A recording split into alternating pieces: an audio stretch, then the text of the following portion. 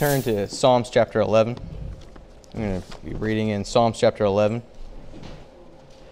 He's starting in verse number 1. It says, "In the Lord put I my trust. How say ye to my soul, flee as a bird to your mountain? For lo, the wicked bend their bow. They make ready their arrow upon the string, that they may privily shoot at the upright in heart.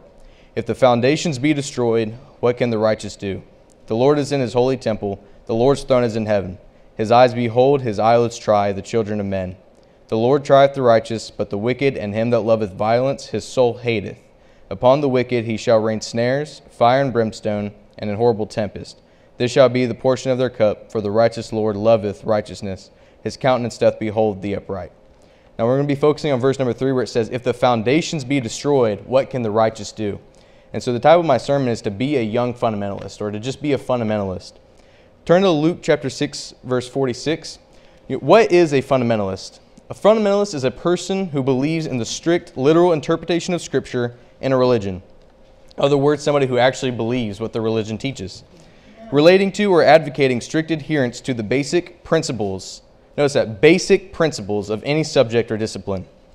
Fundamentalism is a movement or attitude stressing strict and literal adherence to a set of basic principles. And the definition of fundamental is serving as a basis supporting existence or determining essential structure or function, basic, of or relating to essential structure, function, or facts, radical, of central importance, principle, belonging to one's innate or ingrained characteristics, deep-rooted. So fundamentalism is a movement of people who are trying to strictly adhere to what the Bible actually says, and also advocate for others to strictly adhere to what the Bible actually says. Today we have so many people who they don't care what the Bible says. They just do whatever they feel is right. They do whatever feels good, or whatever way the wind's blowing, and they don't care what the Bible says. To them, times can change, and so therefore their worship can change. But a fundamentalist is somebody who believes what the Bible actually says and practices it. Amen. And not only do we believe it, but we also advocate for other people to believe it as well. Luke chapter 6, verse 46 says, "And why call ye me Lord, Lord, and do not the things which I say?"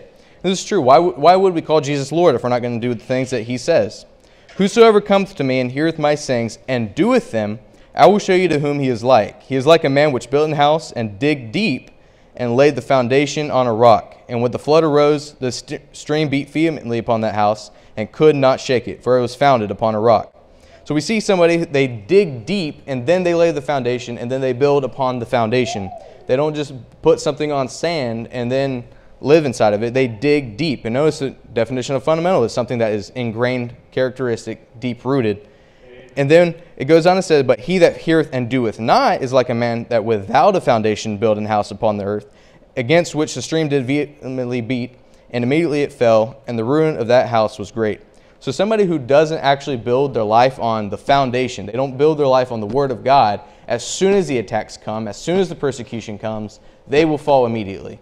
We need to be deeply rooted. We need to dig deep and lay the foundation of the Word of God and be founded on the fundamentals, so that way when the attacks come, or whenever the false prophets come, or the Judases come, or the persecution comes, we don't fall. We can stand strong against everything that comes against us. Amen.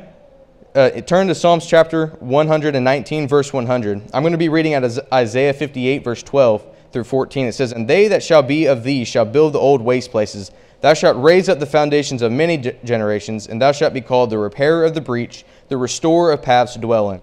Every generation needs to dig deep and lay the foundation in their own life. It's not enough that your mother or your father is a fundamentalist. It's not enough that your grandparents are a fundamentalist. It's not enough that your pastor or your church is a fundamentalist. You need to be a fundamentalist in your own life. We need to dig deep and lay the foundation in our own lives. Don't just go on what you've been told. We can't just listen to what people say. We have to search in the Word of God and lay the foundation ourselves and choose to be a fundamentalist ourselves. Psalms 119, verse 100 through 105, it says, "I understand more than the ancients, because I keep thy precepts. I refrain my feet from every evil way, that I might keep thy word. I have not departed from thy judgments, for thou hast taught me. How sweet are thy words unto my taste, yea, sweeter than honey to my mouth. Through thy precepts I get understanding. Therefore I hate every false way. Thy word is a lamp unto my feet, and a light unto my path." The way that we are going to be fundamentalists in this world is that we make God's word sweet to our taste. It needs to be sweet like honey to us. Do you love the Word of God? Do you desire the Word of God? Is it sweet to you? Because that's how you're going to be a fundamentalist, is by having the Word of God be sweet to us.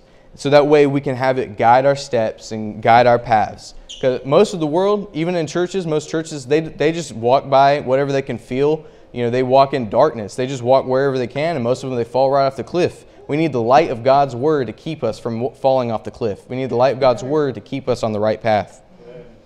Acts chapter 17, verse 11, it says, "These were more noble than those in Thessalonica, and that they received the word with all readiness of mind, and searched the Scriptures daily, whether those things were so." We need to be like those in Berea, and not just take what the media tells us, not just take what a preacher tells us. We need to compare everything with the Word of God, and search the Word of God to see whether it's true.